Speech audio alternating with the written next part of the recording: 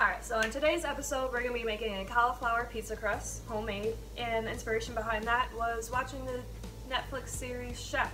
If you've never watched it, you should check it out. Also, the movie is really great too. Just take a head of cauliflower, the florets, your cheese grater, and shred. Easy peasy. Once I do all that, I am going to take paper towel and pretty much squeeze out the excess water that's in the cauliflower. Cheesecloth would be more preferable here, but we use what we have, so.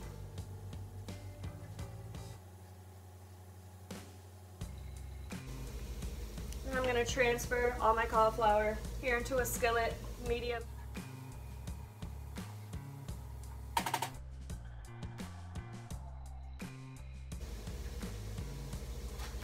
Find your parchment paper and your pizza pan. And the parchment paper is going to help the crust by not sticking to the bottom. Preheated, got our parchment paper. Once the cauliflower is done in the skillet, we're going to transfer that to the parchment paper. We're going to transfer it back to the mixing bowl. 2 eggs, Parmesan cheese, and we're going to mix that all together. And then what we'll do, take this mixing bowl and pour it all out onto this parchment paper. And you're going to form whatever type of crust you like, whether that be a circle, a rectangle. We're just going to fit the lay of the pan, so it's a rectangle. I'm going to stir my cauliflower.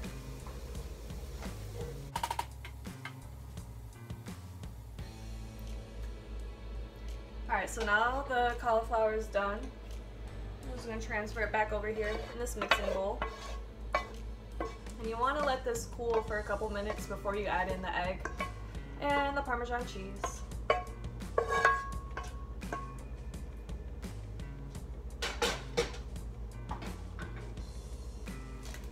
You taste test this Parmesan cheese, make sure it's good.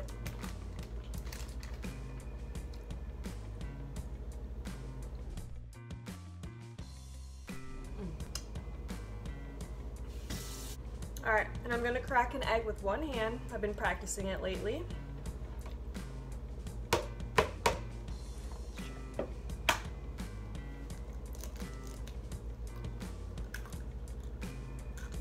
No shells in that one, that's good.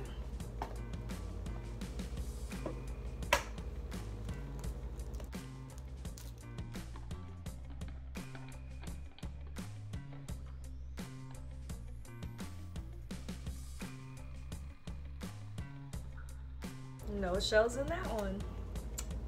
Woo. All right. I'm gonna take my cheese. I really eyeball all my measurements, so this whole bag might work, right? Just guessing as we go, right? Trial and error. And I'm gonna mix this all up.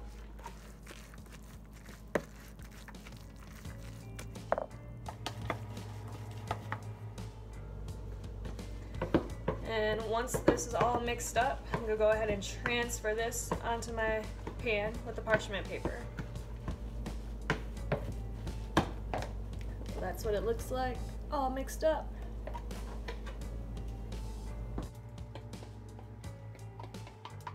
And this part here is where you mold that crust into whichever shape you're achieving. Like I mentioned, I'm just doing the shape of the pan as it already is in a rectangle. We're just gonna press, fold down, press.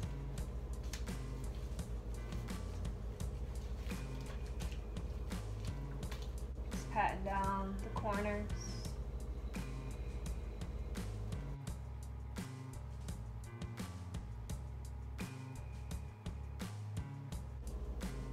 And I would recommend, since I'm doing this for the first time, that everything is evenly distributed. You don't want one side to be all caked up with your cauliflower crust and then the other side thin.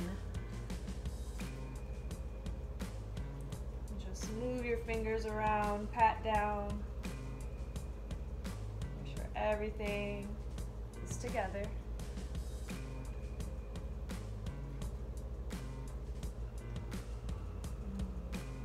wait to try this at the end. So this is what it looks like. And now I'm just gonna put it in the oven.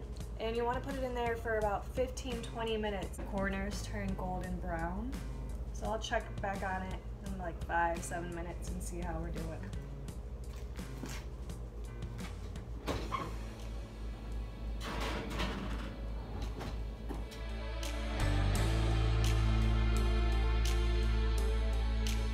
So in the meantime, while that is baking, this would be a good time to prep all your vegetables that you want on your pizza.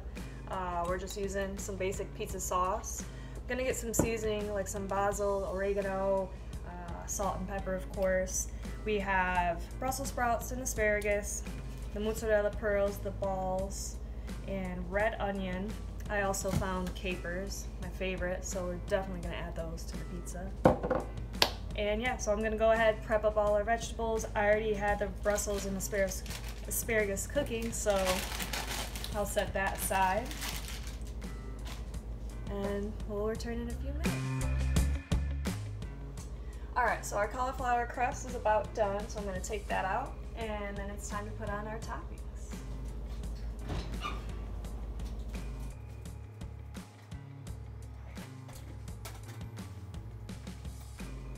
So I'm going to show you what the crust looks like. Bubbly, brown. Let this cool for maybe 5 minutes or so before you put on your pizza sauce and your toppings. So we'll do that. So once that pizza crust, cooks for 10-15 minutes, you take it back out, let it sit for about 5 minutes or so. And then you apply your toppings on. And then we put it back in the oven for another 10 minutes or until everything looks like it's melty and gooey, ooey, yum. Take it back out.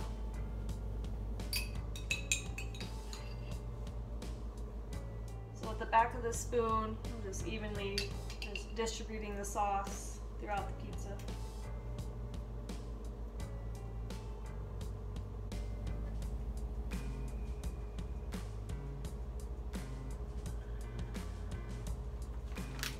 And then basil's the last step.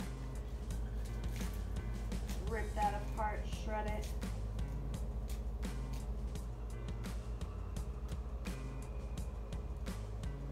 Pro tip, I see bartenders do this. I'm sure it's the same for cooking. You take your little bushel of basil, slap it so the aromas release out.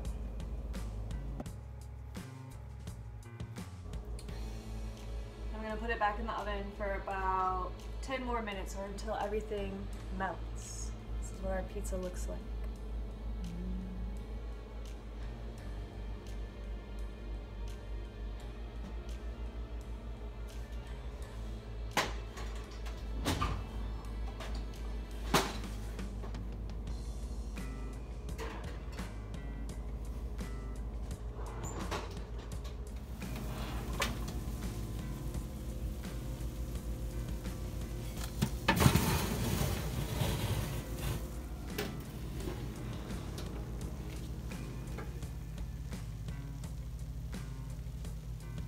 Pizza's done, cool down, and the moment of truth.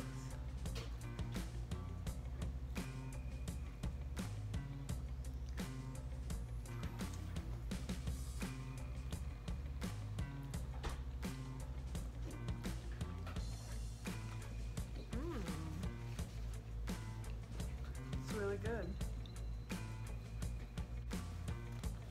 And the crust holds together, it doesn't fall apart.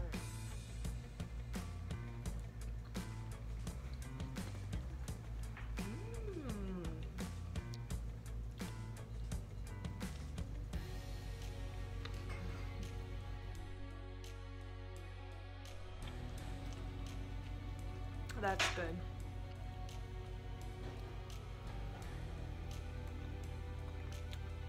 Muy delicioso. There you have it, cauliflower crust pizza.